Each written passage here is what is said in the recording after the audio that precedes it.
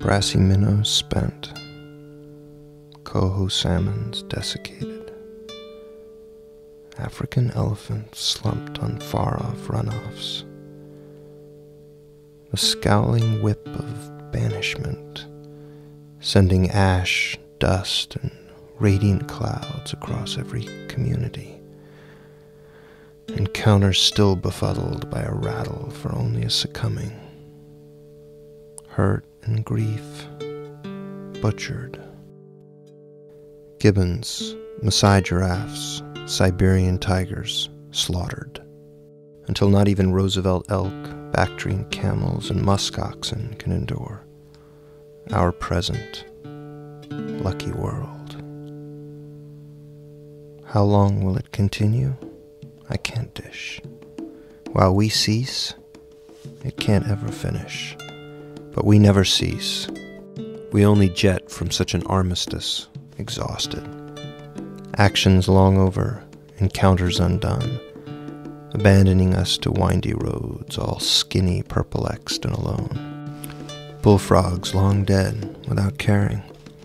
I'm terrified.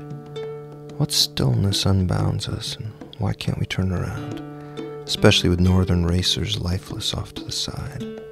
Because we're frightful, beyond the limits of life, only frequently alive.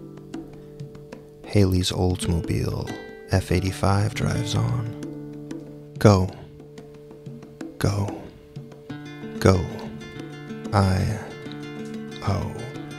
Scarums tumbling down. Screams rolling down upon our push. The sadness of the world before us.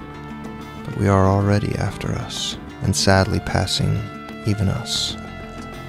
So I hold on to Haley, who keeps zinging up, flinging by what's always staying, marshalling bends, diversions, and closures.